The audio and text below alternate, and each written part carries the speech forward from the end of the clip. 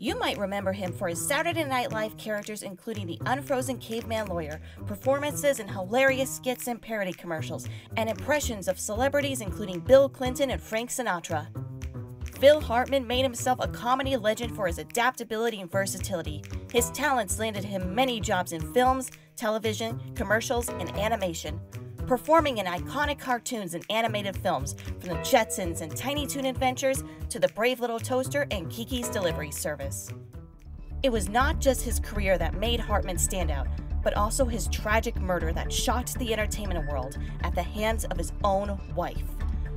What caused this 10-year Hollywood marriage of one of the greatest names in comedy and voice acting to end in a murder-suicide? Born on September 24, 1948 in Brantford, Ontario, Canada, as the fourth of 8 children, Phil loved doing impressions. At age 10, he and his family moved to the United States. He enjoyed making his classmates laugh as the class clown during his school days.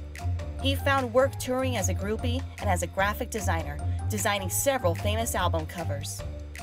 In 1997, he joined the comedy troupe The Groundlings after attending one of their shows. He was able to find additional work in film, animation, and television. During his time in the troupe, he befriended John Lovitz, a fellow SNL cast member who became Phil's closest friend, and Paul Reubens. Phil helped develop Reubens' character, Pee Wee Herman, and the shows, The Pee Wee Herman Show and Pee Wee's Playhouse, where Phil portrayed the character of Captain Carl. Reubens brought Phil and some of his writers with him to New York City to host an episode of the legendary variety show Saturday Night Live. Creator Lorne Michaels was impressed with Phil's talent. Phil joined Saturday Night Live in 1986 as a writer and cast member for 8 years. He performed alongside famous cast members including Mike Myers, Dana Carvey, Chris Rock, Adam Sandler, David Spade, Julia Sweeney, Chris Farley, and many more.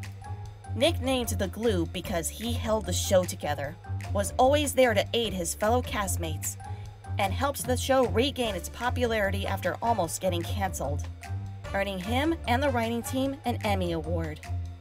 His famous impression of former U.S. President Bill Clinton was so popular, it appeared in various late-night shows and other programs.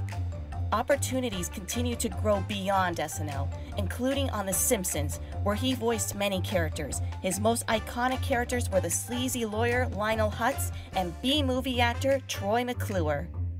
He would later star in the NBC series News Radio as Bill the Real Deal McNeil. This performance earned him an Emmy nomination that he would sadly never live to see. This true crime story truly begins the same year Phil joined SNL, when he met his third wife, a former model and aspiring actress named Bryn Omdahl, real name Vicky Jo Omdahl. Throughout their marriage, Bryn had anger issues and often argued with Phil. They even had fights while he was working. Despite Phil's attempts to help his wife find work, including her auditioning to be on SNL, Bryn lacked the skills and comedic talent needed to land the jobs. She only landed small bit roles and cameos, including as an extra on SNL's opening credits, as the woman sitting right across from Phil at a restaurant. During filming of that scene, Bryn kept constantly looking at the camera instead of Phil, causing her earrings to swing wildly in the final shot. Phil and his wife often put up the facade of a Hollywood family in public, but in private, he was withdrawn and distant. After a night of drinks with friends on the evening of May 27, 1998, Bryn returned home and had a heated argument with Phil before he went to bed. While he slept, Bryn fatally shot him 3 times with a revolver sometime before 3 a.m. She later drove to the home of her friend, Ron Douglas, where she confessed, "I killed Phil, and I don't know why." She led Douglas back to her house, where she showed Phil lying dead in his bed. Police were called and were able to get the 2 children safely out of the house and tried to get Bryn to surrender peacefully. Unfortunately, she locked the door to her bedroom and turned the gun onto herself. Many questions still remain about Bryn's motive that night. Friends and loved ones believe that her jealousy of Phil's fame and success, her anger at him for not fulfilling her personal needs and furthering her own acting career, reached its boiling point. In addition, her relapse on drugs have impaired her mental state. Autopsies showed that she had a blood alcohol level of 0.111 and had cocaine and Zoloft in her system.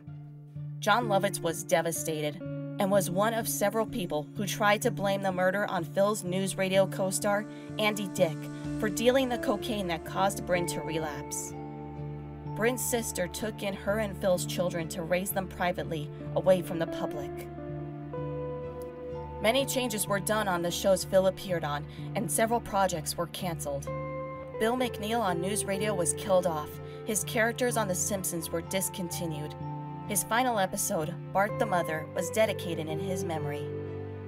The role of Zapp Brannigan, written specifically for Phil to voice on Matt Groening's next series, Futurama, was given to his friend and fellow voice actor Billy West, who already voiced multiple characters on the show. West was at home with his wife when she answered the phone call and froze in shock.